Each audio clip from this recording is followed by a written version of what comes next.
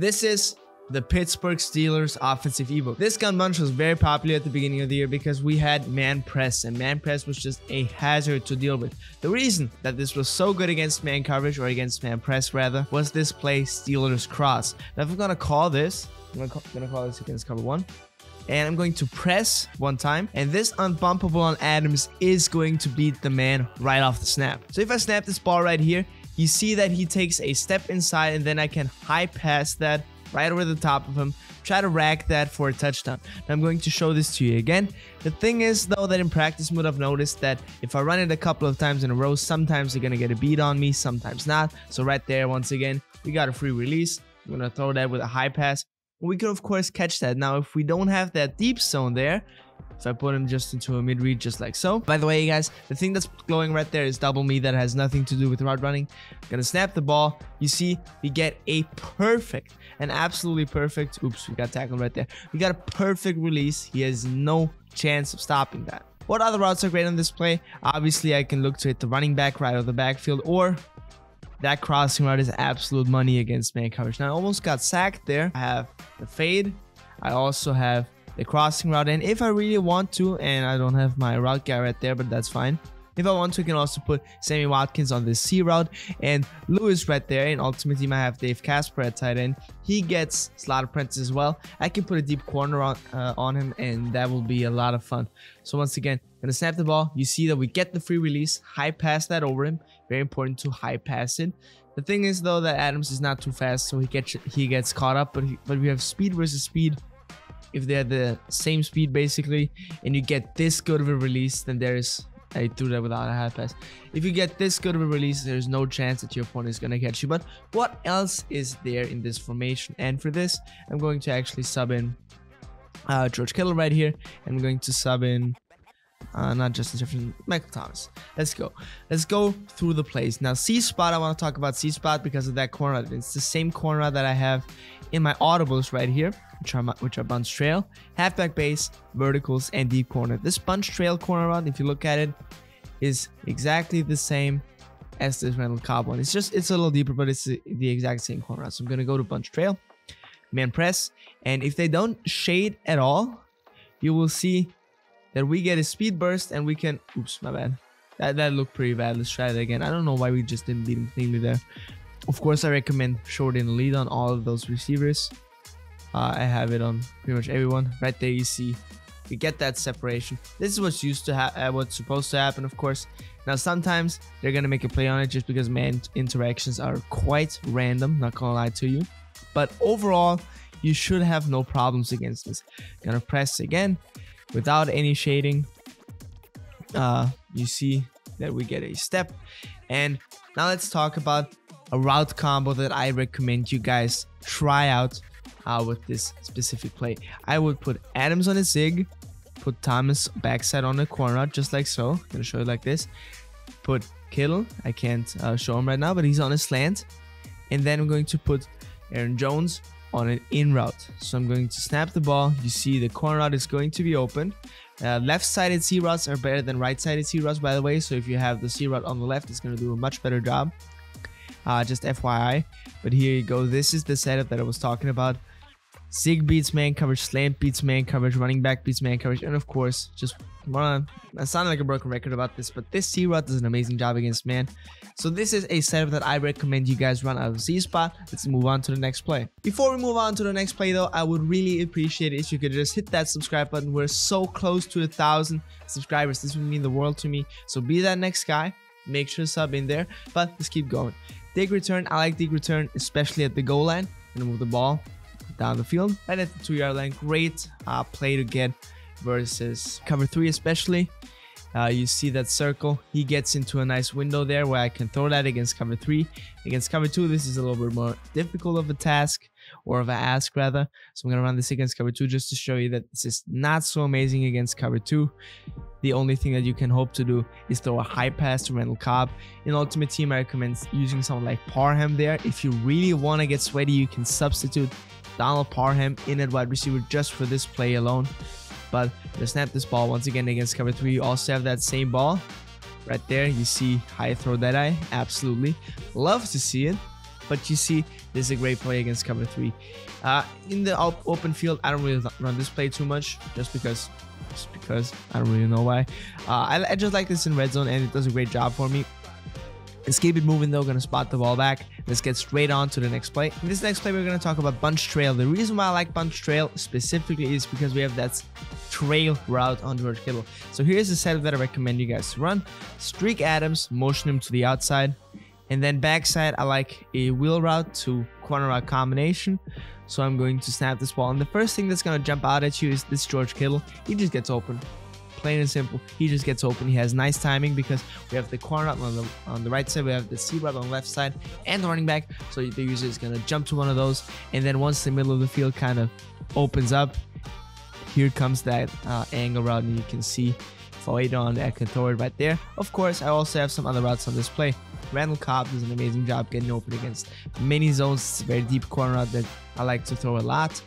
And then backside, of course, we have a read to Michael Thomas. Now, I wouldn't force in that C route. You kind of can, as right there you see there's a little bit of window, but it's very tiny. I would not recommend you guys force that. Of course, a thing that I recommend you to throw a lot is this running back. Just check it down to him. This is a snap throw. You snap, you see if there's someone running over there. So for example, if I see Joseph is manned up on the running back, okay, I can't throw that. Next read, let's maybe check that down. I didn't even set up any routes, but this trail route is so good.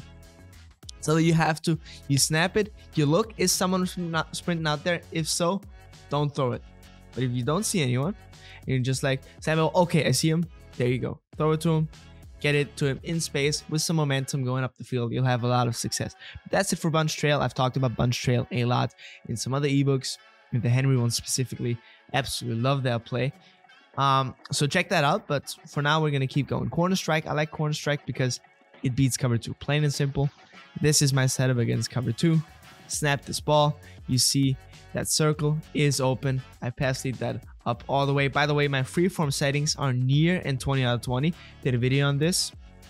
But there you go, just dropping some straight knowledge. You pretty much cannot overthrow anything with near 20 out of 20. Of course, right there, gonna throw it down the middle of the field for an absolute laser. Without freeform, that is not possible. So I definitely recommend you guys switch over to freeform if you have not yet already. But this is a nice play against cover 3. Cover 2.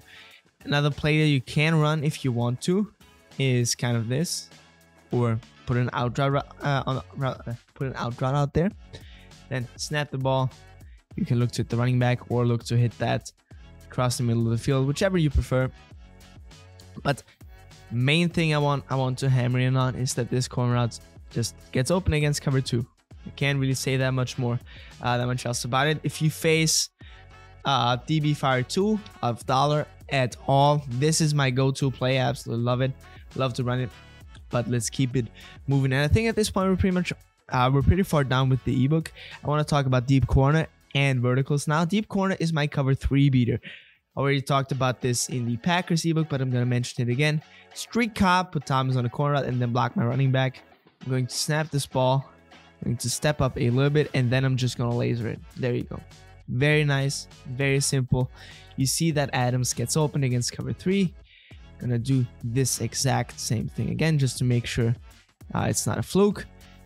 Have good pocket presence. Make sure to step up into throw, as we cannot stiff arm him at all. But you guys see that that's open. One last time for good measure. Make sure that the pocket presence is on point. It's right there. Stepping away from the rush. Adams. Stiff arm him. Oh, man. Stiff arm is very gorgeous. Very nice animations. But there you have it. That is it for deep corner. Let's now talk about verticals. Verticals. This verticals has a running back in route, and this is actually a speed cut. If you see, it's kind of rounded. This is amazing against man coverage. I'm just going to snap it like this, and we'll have something open. Of course, right there, Randall Cobb. Open across the middle. Absolutely going to take that 100% of the time. I want to run this against cover 2 man for the moment, just to show you that this running back smokes. He doesn't smoke weed, of course, as he lives in Wisconsin. Probably Aaron Jones. And my guess is that it's not legal there. Maybe it is. Someone can correct me on that. But he absolutely destroys man coverage on this. Then next read is going to be to George Kittle right there in this window. Of course, this looks pretty tight. I'm not going to throw that in the game just because some fluky is going to happen.